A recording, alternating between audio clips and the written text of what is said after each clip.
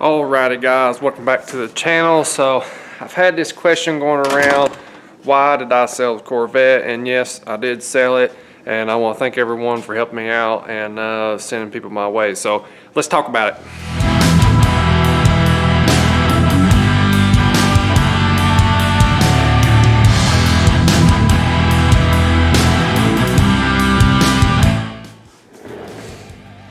Alrighty guys, so why did I sell the Corvette? You know, I've been getting all these questions, you know, was it the wrong thing for me to do? Was it the right thing to do? You know, why did I do it? So let's get into it. Before we do that, let's talk about some history of the car. It was my grandmother's car and my grandpa's car before that, and the car was handed down to me. Now, before y'all hang me at the stake here, like, why did you do this? You know, the car's handed down to you. What was your reasoning? Well, I've enjoyed the car for a long time. You know, I mean, it's been around the majority of my life. So I've got my enjoyment out of it, and I've had a good time. And also, the car kind of came to a stage in its life. It was like, okay, do you need to keep it original, or do you need to put some performance in it? So it was right there at that line. It was ready for stuff to happen. So, you know, what was my thoughts on that? Well, number one, I know you guys know about the GTO. You know, that's where the passion is right now. It's where all the time is right now. So there's no time for hardly any other projects. It's crazy right now. We've got a ton of projects going on at one time just on this car. So it's crazy. But anyways, back to the Corvette here. So I knew it was at a stage in its life. It needed some stuff, you know. The biggest thing it needed a good paint job. It is a fiberglass car, so it would, you know, it had the typical fiberglass problems, you know, the cracking of the fiberglass and the spider web looking paint job, you know, that sort of thing. It was ready for some love. The other thing was interior panels. It needed both door panels. They were both kind of get to the point where they were getting dry rotted and that sort of thing. The rest of it looked good. I mean, the rest of it was in pristine shape. So, I mean, it didn't need much. Now, engine-wise, and this was a huge, huge deciding factor for me.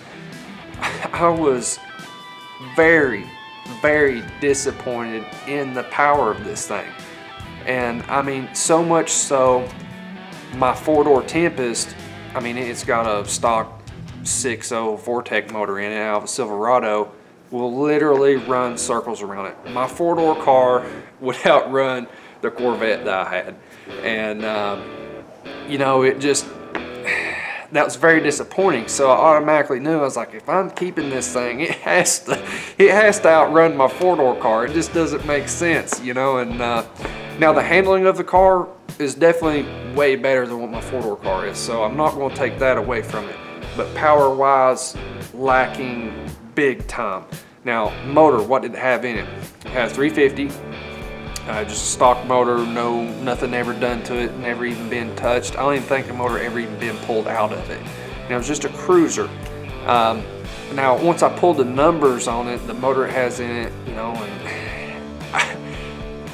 one part of it surprised me of what the numbers are.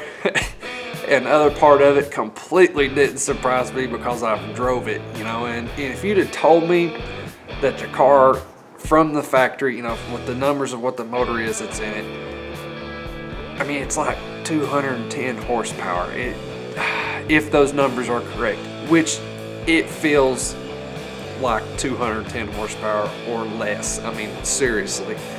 It's definitely a cruiser rounder. It's not no go-getter and you know, let's go stomp on some Mustangs or let's go get something. No, it's not. It's just you better keep that bad boy at home if that's what you're thinking. But no, it was definitely lacking in the power department. So that was a huge deciding factor on me. I was like, man, to get this thing to run good, we need to pull the motor out. You know, just to get it up to 300 horsepower, we probably need to do a head cam swap just instantly just to get up there. Then again, it's like pulling the motor out. Do you just want to do that, you know, or this, that, and the other? And I was just like, it's getting to be too much work and too much money. So at the end of the day, we're looking at, you know, somewhere in the neighborhood of $7,500, $8,000, somewhere in there, just to get the car up to where I could, you know, start to really enjoy it. And I was like, nah, I'd rather spend $8 grand on this bad boy back here, and it needs it. So I was like, you know, that's a huge factor out there. Lastly, you know, the other thing that was really disappointing in the car, I'm 6'6", so I'm a really tall guy, and as you can tell by the cage that's in my car, I'm literally sitting in the back seat if it did have a back seat. I mean, that's how far back I'm sitting in this thing. So I mean, I got some really long legs, and my top half is really tall too. So in the Corvette, when I drove it, I was literally hunched down like this, and to drive it, it was very uncomfortable, and it was very hard for me to get out of it. It's actually easier for me to hop out of my GTO with the door bars in it than it is to get out of that 1977 Corvette, which, you know, was hilarious. Hannah always made fun of me. She's like, are you getting out of it today? I was like, hey, it's hard. You know, I mean, it was tough. But anyways, that was a huge deciding factor on me. And at the end of the day, all of it being said, you know, I just got to the point of didn't have time. You know, I know a lot of guys are probably like, man, you should have just kept it, put a car cover on it, put it in the corner, and, you know, 10 years down the road, 20 years down the road, it'd be worth more, and you'll regret it so much. And, you know, guys, I'm the type of person, I really have a hard time if something's just sitting. I just, mentally, it messes with me hard. So I'm just like, no, we're either working on it while it's sitting, or we're driving it, or we're racing it, or something. Something has to be happening. And, you know, it was just getting more and more of life kicking in, you know, working full-time job, working on this thing every minute of the day that I'm not at work. So I mean, it's just wasn't no time. And yes, I know this will come to a close on all the fabrication work, you know, have more time, but it just, I was just like, man, I need a transmission, I need the EFI system on the car, and lastly, I need the fuel system for it. So I mean, those are huge items right there I still got to buy, and those are crazy expensive. So it was just like, it's time for the Vette to go. Now, yes, again, and we'll kind of hit back on this here, yes, the car was handed down to me.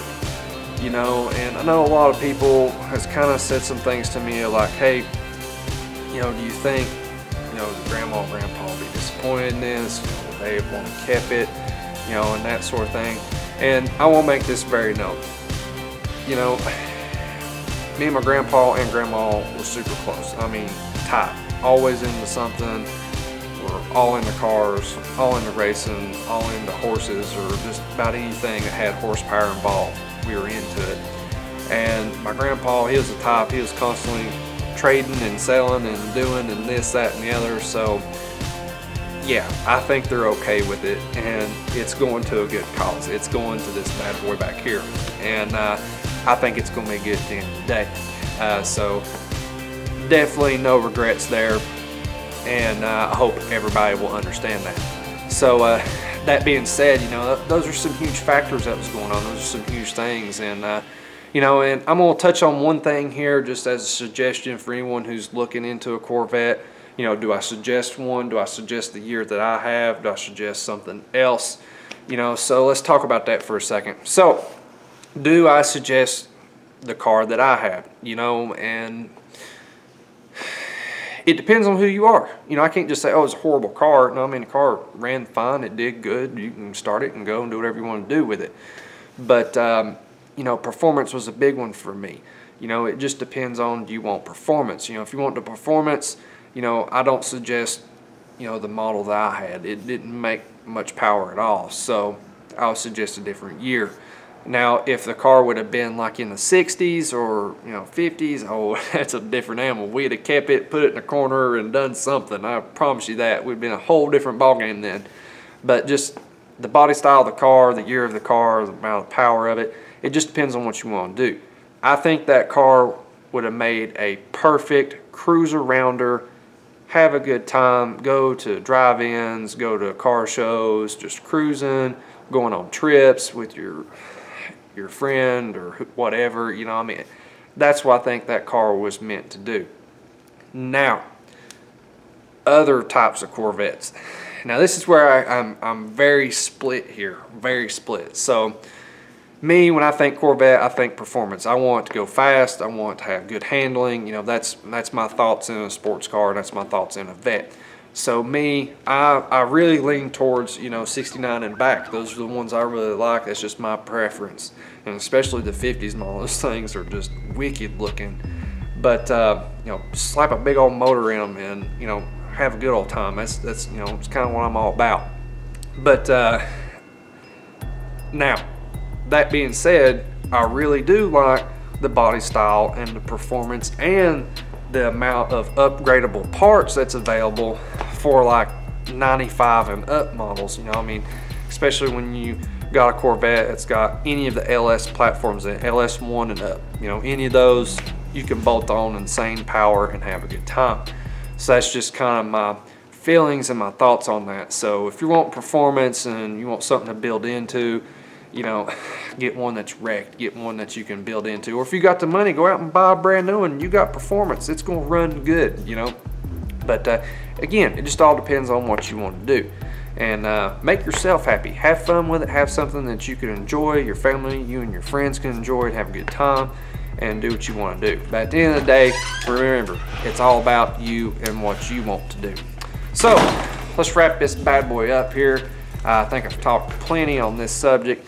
So be sure to like, be sure to subscribe, and don't forget to comment down below. Until next time, you guys have a good one.